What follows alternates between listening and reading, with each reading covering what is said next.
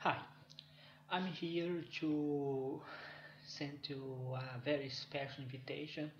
It's a talk that I'm going to give about current research of mine, which is a project about a set of crash course about biomathematics. So this is the first public talk of the project. Project is relatively young, like 2 months ago I have started formally the project, and this talk is not necessarily a course about mathematics, but it contains several important issues about biomethematics. So I'm not get too much in detail here because I'm still working on the detail.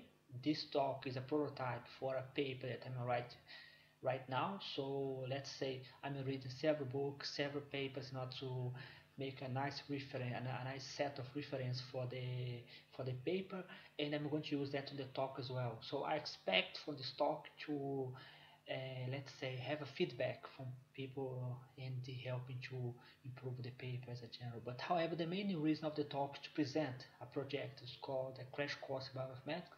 You can find the blog, the website, you can find the YouTube channel, which likely will be the the channel in which you will see this video.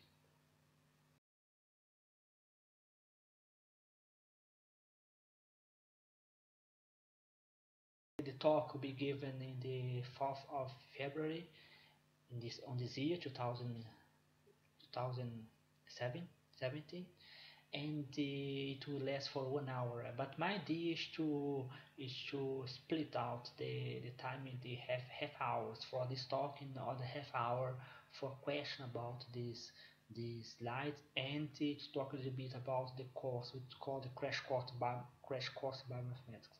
If you are interested, I would advise you to send me an email. Then I will let you know by mail if any change happen, because I make plans, and since you are like 2 weeks 2 weeks ahead, this speed is 2 weeks ahead of the talk, it can have some change, such as the room, the time, and so on.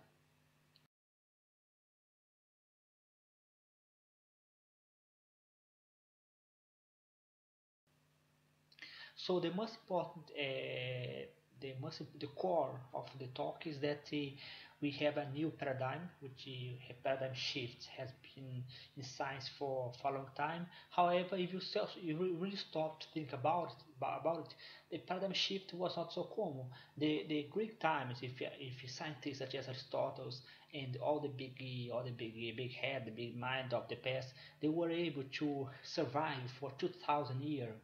Newton, which was the next very important paradigm shift, which was a mechanistic view of reality, a mechanistic view, a way in which everything was divided. That was done mainly by Newton, Descartes, and Galileo, and the other scientists as well.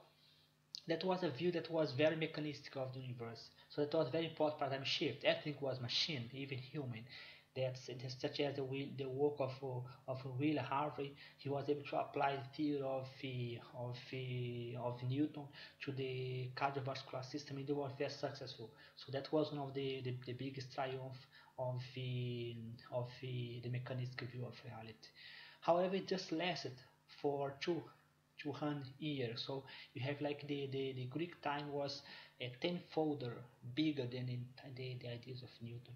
Now we have one that I believe will not be this so fast. It will be something that is here to stay. It's called biomethematics, theoretical biology, mathematical biology, system biology.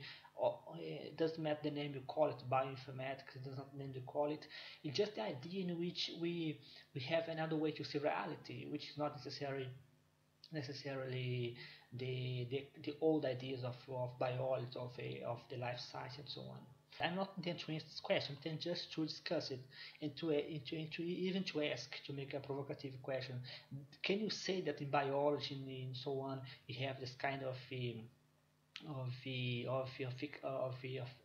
effectiveness of mathematics or not? So that's and more we are going to discuss in the talk. So I expect to see you there. You send me a mail, then I go to let you know if you have any delay.